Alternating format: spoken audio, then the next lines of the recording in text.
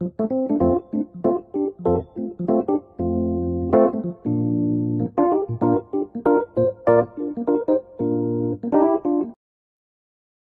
everyone, this is Ramalinga Prasad Kuppa. Welcome to my channel Pharma World. Today's topic is buildings and equipment maintenance, routine control for manufacturing process. Appropriate and suitable building infrastructure, facilities and equipment necessary maintenance requirements are discussed in this video. Let us see the basic requirement. ICH Q7, Chapter 4 and 5 are very important for understanding the requirements of process equipment within the building and facilities. Also, Hydraulics Volume 4 Part 2 prescribes the same requirements. These two guidelines are important for equipment maintenance and buildings requirements in pharmaceutical manufacturing. In Chapter 4, subsection 4.10 prescribes buildings and facilities used in the manufacture of intermediates and APIs should be located, designed and constructed to facilitate cleaning, maintenance and operations as appropriate to the type and stage of manufacture. Infrastructure should be appropriate for the manufacturing stages.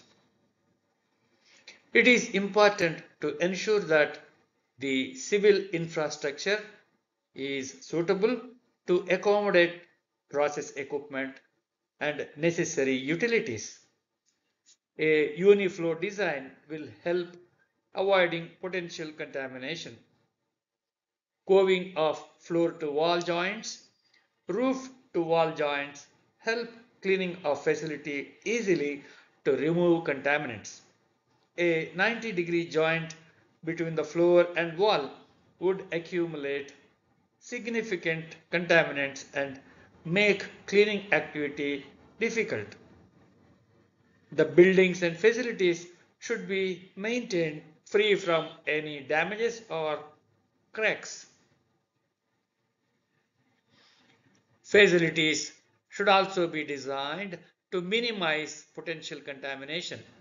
Where microbiological specifications have been established for the intermediate or API, facilities should also be designed to limit exposure to objectionable microbiological contaminants as appropriate.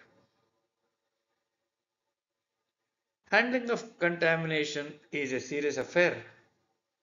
There should be a clear policy on handling of several processes at a time on the same floor. It is recommended to make sure while charging reactants of one process, the process equipment of the other processes should be kept in closed condition. This will avoid accidental chemical contamination of one product with the other. Control of microbiological contamination should be handled by appropriate controls for supply and return air. HEPA filters are generally used to control microbiological contamination. Water used in the process also should be monitored for microbiological contamination. Subsection 4.11 prescribes buildings and facilities should have adequate space for the orderly placement of equipment and materials to prevent mix-ups and contamination. Section 4.11 intends to have the buildings and facilities to accommodate equipment installed as per the process sequence. Overhead tanks and equipment that allow flow of materials by gravity will be installed on the top floor. Reactors will be installed half portion on the first floor and the remaining half on the ground floor. Centrifuges will always be firmly fixed, balanced and installed on the ground floor. Centrifuges are high-speed equipment. The grouting of the base should be strong, load-bearing to avoid serious accidents while centrifuge runs. Adequate space among the equipment should be provided to avoid accidental contamination. All these major aspects must be addressed while designing the infrastructure. Subsection 4.13 prescribes the flow of materials and personnel through the buildings and facilities should be designed to prevent mix-ups and contamination. Flow of men and materials in and out of each stage should be handled carefully to avoid contamination. It is a general industry practice to have separate entry and exit facilities for men and materials. But by procedure and practice and an effective system, if it can be handled to avoid contamination, same entry and exit systems may be maintained. If the product output are transferred through a closed silo or a conveyor to the next stage, common entry and exit can be justified for men and materials. This is the intent of prescription of section 4.13.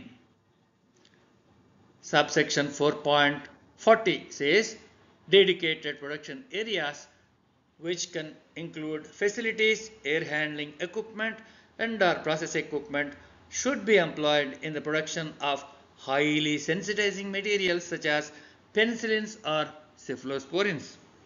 Section 4.40 is specific for highly potent drugs.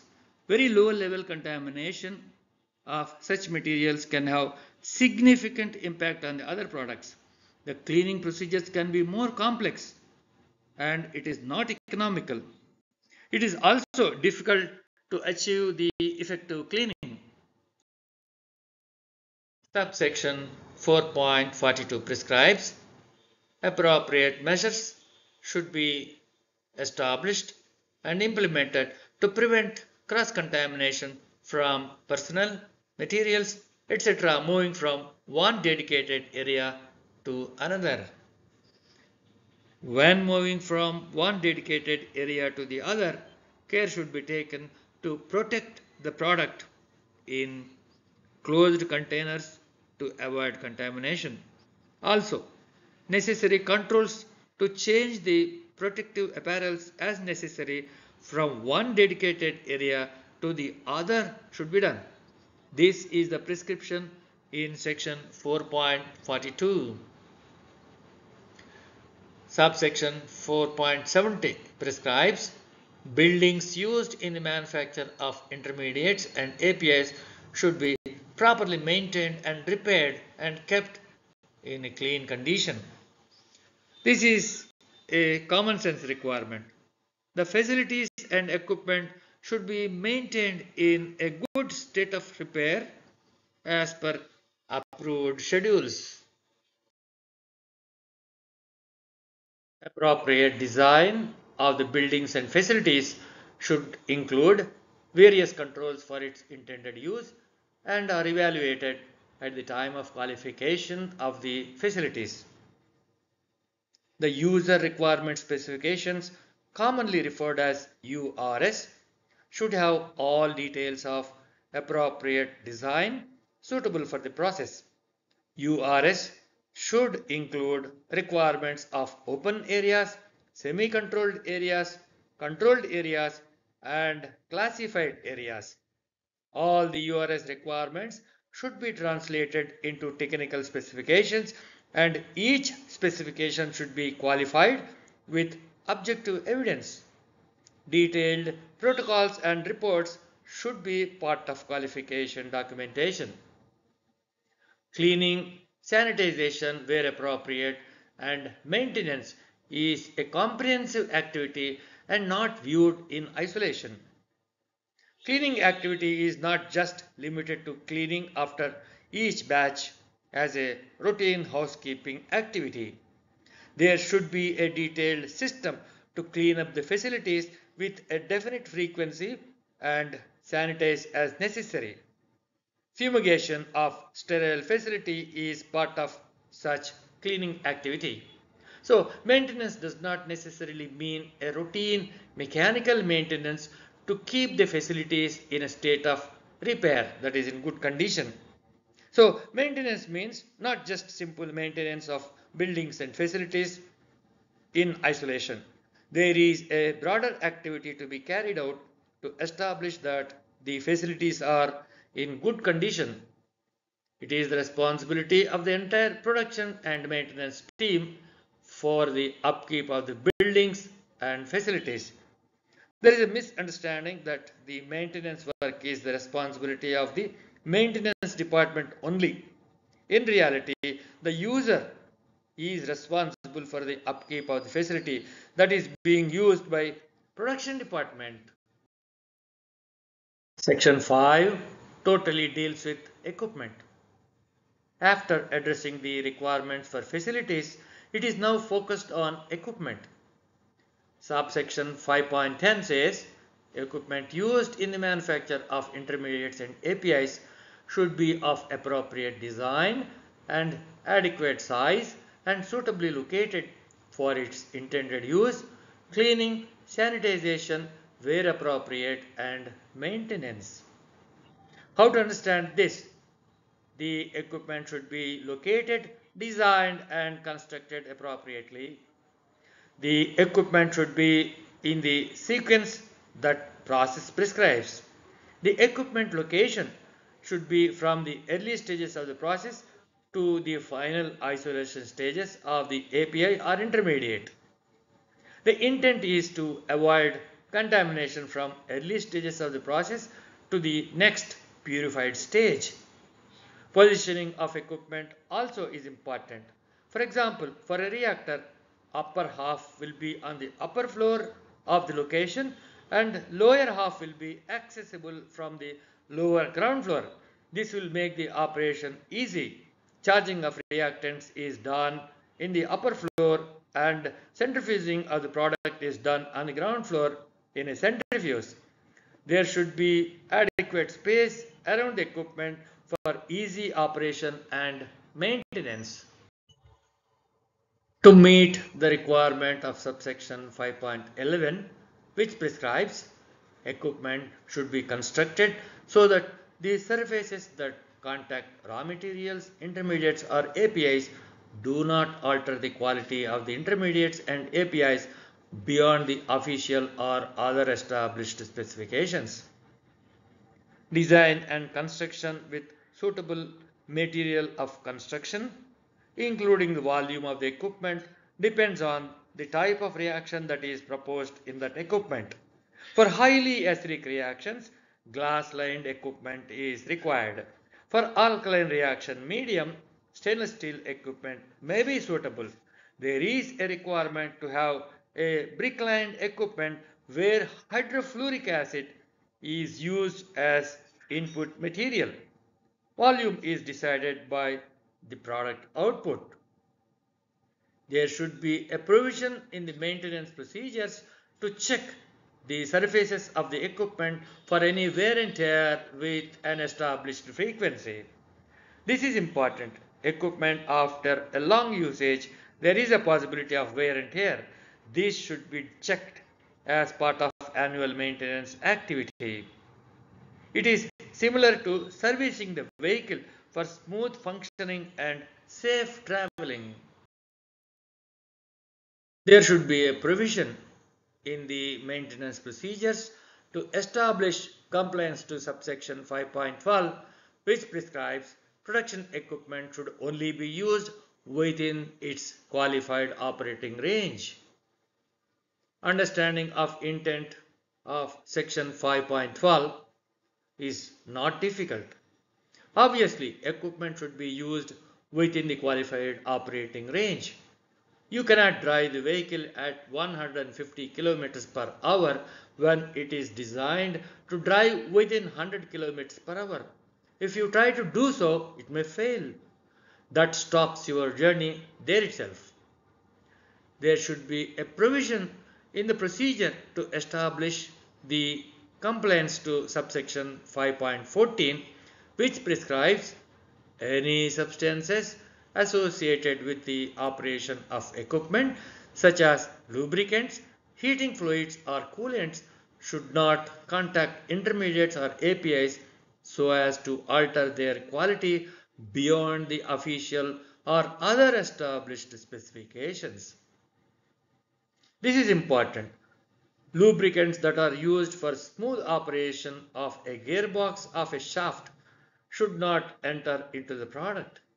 This would definitely contaminate the product inside the equipment. Also, if there are any minute holes in the circulation coils, there is a possibility of the coolants or heating liquids to enter into the product, contaminating the contents of the equipment. It is necessary to maintain the updated copy of the equipment drawings if there were any changes to establish compliance to subsection 5.16, which says a set of current drawings should be maintained for equipment and critical installations, example instrumentation and utility systems. This is necessary to establish that the equipment drawing is current and all the changes made, if any, are captured in the drawing to reflect the current position. This is part of qualification. Section 5.2 is more specific in equipment maintenance programs. Subsection 5.20 clearly prescribes schedules and procedures, including assignment of responsibility, should be established for the preventive maintenance of equipment. Detailed discussion on maintenance was already done in slide 8. Different tire responsibilities should be assigned. The different tires include mechanical, electrical, civil, etc. The word established means that there should be scientific justification with data for assigning the frequency of maintenance. This is important to understand. How is frequency of preventive maintenance established? It should be based on several factors including vendors' recommendations, usage pattern, performance history, breakdown history, etc. This must be established by a comprehensive risk assessment. Companies' preventive maintenance policy may have a provision to carry out risk assessment for establishing the frequency. Calibrations. Section 5.3 totally deals with the calibration requirements of equipment and instrumentation. Let us see this section. Calibrations are also part of the maintenance activity to ensure that the instruments connected to the equipment are functioning as expected. Subsection 5.30 prescribes control, weighing, measuring, monitoring and test equipments that is critical for assuring the quality of intermediates or APIs should be calibrated according to written procedures and an established schedule. All controls, weighing equipment, flow measuring equipment, monitoring equipments like online pH meters, temperature gauges, pressure gauges, testing equipments in QC laboratory should be calibrated as justified scientifically. All calibrations have to be done as per approved written procedures and an established schedule. There is no verbal communication in GMP. Everything must be in writing. Subsection 5.31 prescribes equipment calibration should be performed using standards traceable to certified standards if existing. Equipment should be calibrated this way only. A certified standard is the one that was certified by an authorized agency with a certificate of calibration and validity. If existing means that the equipment must be calibrated with established authorized agencies like NIST or NPL or any such other agency which are meant for calibrations. Here, traceable means to an international certified standard. That means that the certificate must be issued by one of such agencies. 5.32 prescribes records of these calibration should be maintained. This will be the objective evidence of the calibration activity. 5.33 prescribes the current calibration status of the critical equipment should be known and verifiable. This should be established by immediate availability of the valid certificate supported by affixing a label on the equipment with the details of calibration date, next due date, performed by with date and signature. 5.34 prescribes instruments that do not meet the calibration criteria should not be used. Section 5.34 should be interpreted that there should be a status board attached to the equipment that is not in working condition with date from which the equipment was not functional.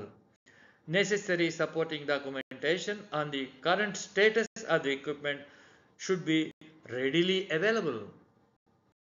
Section 5.4 deals with the computerized systems.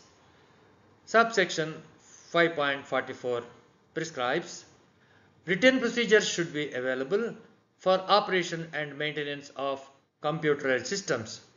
This approach is similar to the other maintenance activities.